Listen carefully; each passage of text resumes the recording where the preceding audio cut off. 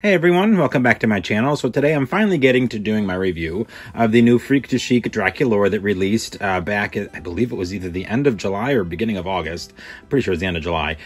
For the Summer Comic-Con SDCC 2023. Mine shipped and I got her earlier this week. I just haven't had a chance to get down to doing a review on her. So stay tuned. Of course, we're going to take a look at her box. We're going to look at all of her details. And of course, as always, I definitely want to know what you guys think. Okay, so yes, she was a SDCC 2023 Comic-Con / Mattel Creations exclusive, $75 limit 2 per person. First thing we're going to take a look at is this really fun sleeve that she comes in. So is made to kind of look like a circus tent. Of course, you can see a little bit of the, I can never remember what those are called, but we'll get to that here in a second. Freak to Chic Draculaura, the Monster High skulls, some bats and spider webs. When you open it up, it does look like a big bat unfurling its wings. We have a few other characters here, Frankie and Toralei, and I can never remember this one's name, even though I own her. But a spotlight, some shadow silhouette type things going on. Really a lot of fun. So smoke screens there at the bottom. If you look at the side here, I'll just kind of open it up. We have some more silhouettes with some magic tricks, some tightrope walking, fire breathing, lots and lots of fun here. It does have some writing here, but I am not sure if I'm going to be able to capture that because it's like dark purple on black. There you can see the Monster High logo.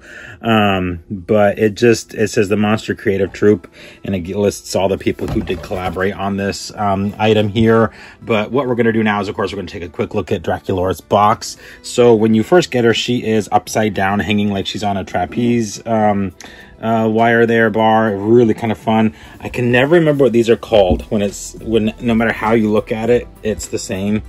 But I do love that. So that is a really kind of fun Freak to Chic Draculaura. We have the Monster High skull there and there, and of course at the bottom here, see, that's like, she's supposed to be displayed like this because here's the bottom. But nonetheless, on the side we do have some really awesome artwork. Step right up, see the amazing Draculaura doing some fun acrobats. I love it, the daring acrobat. Same design there, some more artwork looking really awesome. And then of course, here's a little bit on the doll itself. So if you do want to pause and read it here, you certainly can. Now I'm not going to take her fully out of the box, but I am going to slide her out of this plastic so we have no glare. Okay, so for video purposes, I have her right side up or upside down or however you want to call it. I'm not really sure.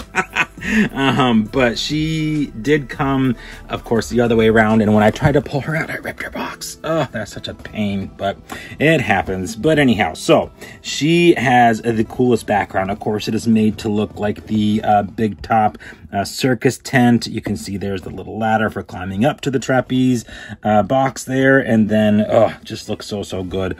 Now I'm actually gonna start at the bottom this time, so you can see the crowd there, the Monster High skull logo. There is the trapeze bar that she hangs from. Her shoes, which I'll probably have to insert a picture on. Her shoes actually have a clip on them that allows you to hang her from the trapeze bar. There's Count Fabulous, looking fabulous. Love him. Her outfit is pretty wicked. I do love it quite a bit. It has a really kind of a New Orleans Mardi Gras feel to it almost, with that kind of diamond pattern. But nonetheless, really cool black and hot pink leotard with a gold plastic bow. Love the little fringe detailing. Her shoes are fantastic. You can see all the little bat heart designs and the gold. Really nice. Her hands are made to look like she has on black gloves. You can see there like the stitching on them, really nice. Very nice articulation, of course, as always with all the Monster High dolls. She has on dangle bat earrings, of course. And look at that face. Oh, Draculaura and Frankie have the best faces, I think. She does have rooted eyelashes. Her face paint is fantastic. Black and pink hair, as she should. Really nice. And then she also comes with a metallic hat here that has some bat ears on it. So a really, in my book, a really well done collector doll.